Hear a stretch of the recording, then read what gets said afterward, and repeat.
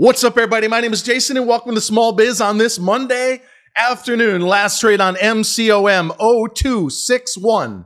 The obvious question of this day is any of this a surprise?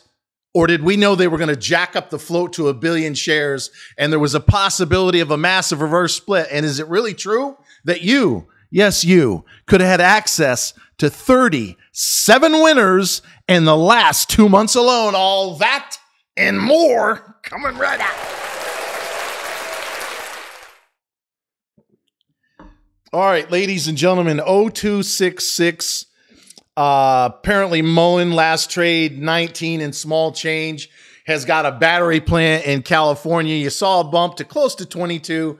You've given most of it back as the small caps once again are weak. But I want to spend the bulk of my time today talking about micro mobility, MCOM, formerly known as Hellbiz, which inside of the Discord, along with Muln now, is a red. It's a don't touch. I haven't bought any MCOM in almost 2 months. I haven't bought any Muln since 25.5 cents several weeks ago. But I want to start off by stating what should be very fucking obvious to everybody who's watching right now, regardless of what your fucking feelings are. None of this is a surprise. How many videos did we do talking about a proxy to jack the float up to 1 billion shares and the possibility of a massive reverse split?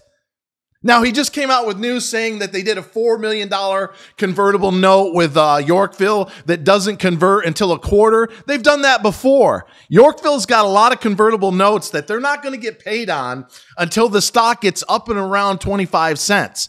But the vast majority of the SEPA, they pretty much just dumped onto the market. But none of this should be a fucking surprise. And what really gets my craw, and some of you are going to have a hard time dealing with this fucking video, is none of this would matter. Not the Mcom, not the Muln, if you'd be listening to not some, but all of my fucking advice. We had another 27% winner today. We had one of 28% on Friday. 2 days before that, we had 31. 3 days before that was 47. There's been a dozen core holding winners, triple-digit gains, and we've had 27 for those of you that got in to 10X, TENX. I said, leave it alone at 36. It went all the way down to 14 and hit as high as 70 cents today. Some of you made 3 or 4 times on your money, but might I remind you, it went down 62% before I said it was even remotely close to being bottomed out. Some of you asked me that in a DM. Yeah, I gave it the red circle at 36. It dropped 60 some odd percent before it went 5X. The point is, we're stacking cash to the ceiling, but most people are so buried, so up to here in MCOM and Muln that they don't even hear what the fuck I'm trying to tell them. We've got 9 stocks right now. The vast majority are doing just fine. We bought a brand new biotech today at 17 and change. It went up to 20 right after that. No, I wasn't taking it. No, I don't sell on 4, 5, 6% moves. You get me up 20, 30%. Yeah, I'm pulling the fucking ripcord. But don't anybody fucking tell me that we didn't have yellow and or red circles on both of these fucking stocks for the better part of the last 2 months. Don't act like you're shocked that Sal, the guy who said last week, we're going to postpone the reverse split, now says he's going to do it on December the 4th. If it's me, I'm not buying any more stock. I'm down 70, 75% in both of these names, and I'm okay with it. Why am I okay with it? Because I've racked up dozens of fucking winners. Do you realize that we're 51 and 3 in core holdings since April? Inside of the Discord, we're 27 and 2 in the Ask Jasons. Again, some of you just made 3 or 4 times your money scooping the 10X.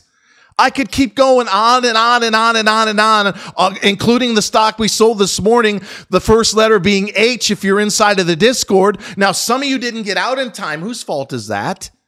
Whose fucking fault is that? Now, I'm going to do a series of short videos that'll explain everything from managing risk, how you might want to set sell limits inside of your brokerage account. I use E-Trade. International brokers or IBD or whatever the fuck they call themselves are fine. You need to have one that lets you trade from 7 a.m. You don't need the Weeble at 4 a.m., but from 7 a.m. to 8 p.m. East Coast time. Otherwise, you're really going to miss the boat when they come out with news, as one of our biotechs did, and it jumped 30% in about 5 minutes. I pulled the ripcord, and then 20 minutes later, I bought the same fucking stock back at exactly the same price as I had it before.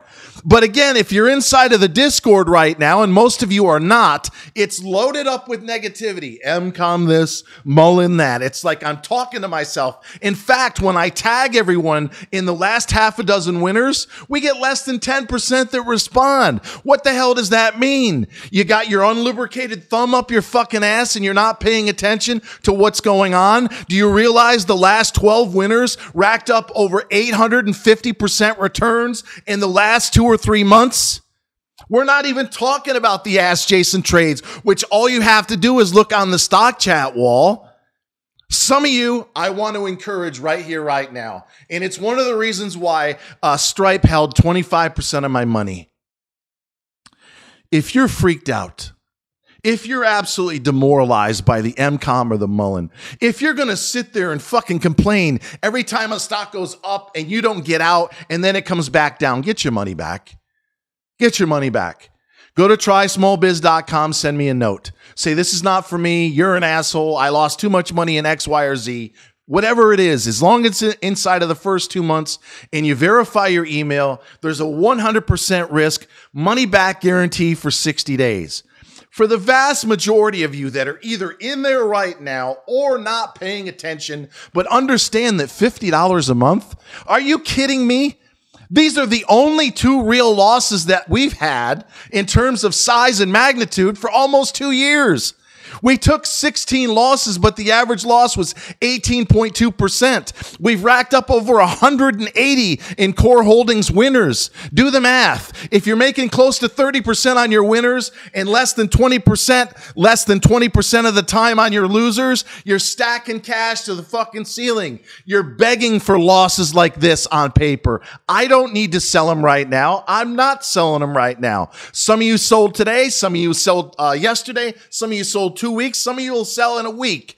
You have to make a decision on what's best for you, your business, and or your family. But for the love of God all fucking mighty himself, when you're right close to 85 to 95% of the time, and you're racking up 30% on average winners, in some cases in a matter of a day or two, and all you really have going back almost 2 years are 2 drawdowns of 70 to 75%, then you are in fact in the top 1/4 of 1% world fucking wide.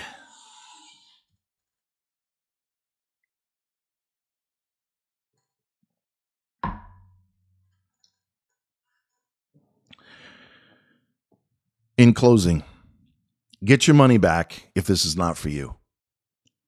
If you're going to freak out every time a stock goes down 5%, like some of you do on these biotechs, do you fucking realize that when you have stocks that are $25, $30 inside of a year, and we're getting into them within a half to a penny off an all-time fucking low like the one we got in today at 17 cents that shot to 40 the other day, and we were buying the retrace? Do you know what the odds are, millions to fucking 1, that we can nail a stock down 99.99% from $30 to 15 to 20%, 20 cents?